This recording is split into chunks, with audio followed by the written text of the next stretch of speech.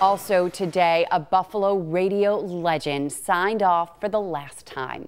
Tom Donahue, host of the morning show on the Big WEC, wrapped up his final broadcast 2 hours ago after 55 years in Buffalo radio. Tom's voice is one of the most recognizable in Western New York. The Buffalo Broadcasters Hall of Fame is officially retired, the Hall of Famer, rather, retired after working for stations like WGR, WHTT, KB Radio 1520. He's also been an associate professor in the communications department at Buff State for 35 years. And Two on Your Side was there for his final moments on the air, and he had this to share.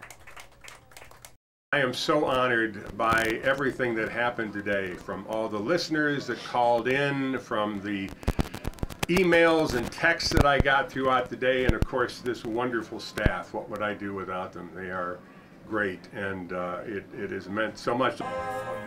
And Tom will now spend more time with his wife and traveling down south to see his family.